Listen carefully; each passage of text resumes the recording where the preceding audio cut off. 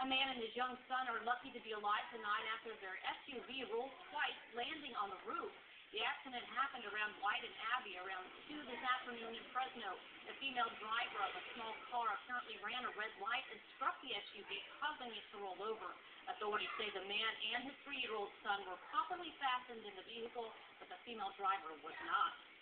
And the most important thing is the child car seat was put in properly.